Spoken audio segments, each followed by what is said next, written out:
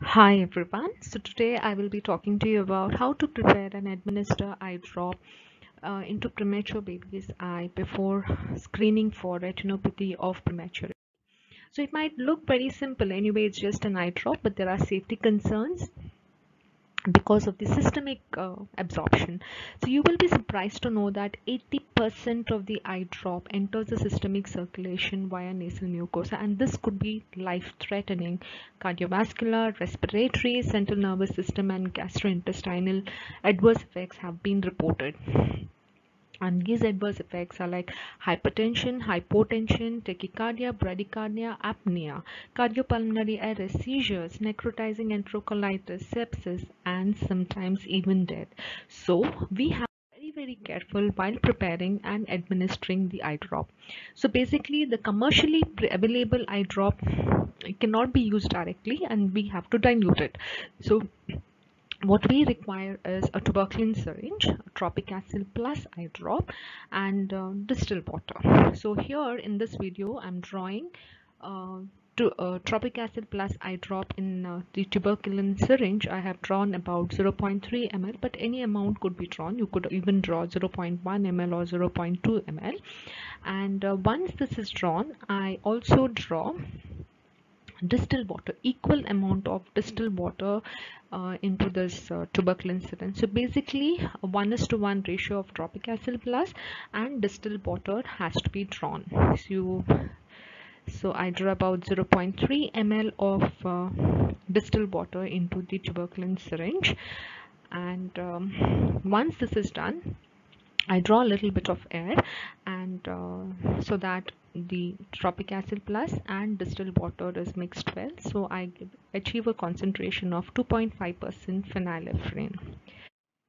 So next would be instilling the eye drop. Again, it would sound very simple, but it so happens that sometimes after instilling the drop, we may not be sure whether the eye drop has reached the baby's eye, and then we instill another drop and then another. So finally the eye is flooded with eye drops. So then the baby is at risk for adverse events. So it's very important to instill the eye drop carefully. So this video would show you how the eye drop is instilled. So take prepared diluted dilating eye drops, remove the needle from the syringe. Very important, remove the needle. Wipe the eyelid with sterile gauze and cotton. So what I'm doing now is wiping the eyelid, because sometimes if it's wet, it becomes very difficult to retract the eyelid. So the needle is removed, and one drop of eye drop is instilled. Now with tuberculin syringe, you get a controlled movement, so you can control the installation of eye drop. You can also label the tuberculin syringe as a diluted eye drop. So I haven't labeled in this video, but it is a good thing to label the eye drop syringe too.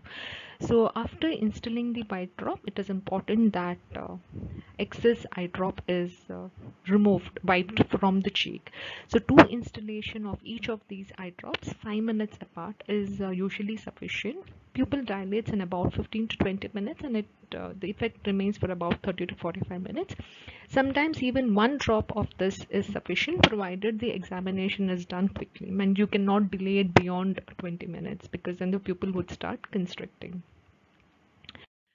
So this is what we came across. We saw a child who had developed periorbital pallor following installation of eye drop. Now this was because the excess drop was not wiped away from the eye area. So phenylephrine eye drop was absorbed dermally, and which caused vasoconstriction, resulting in periorbital pallor. So our aim is to achieve side effect free, low concentration and micro drop administration into baby's eye, and to keep our baby safe from adverse effects due to phenylephrine and tropicamide. So thank you very much.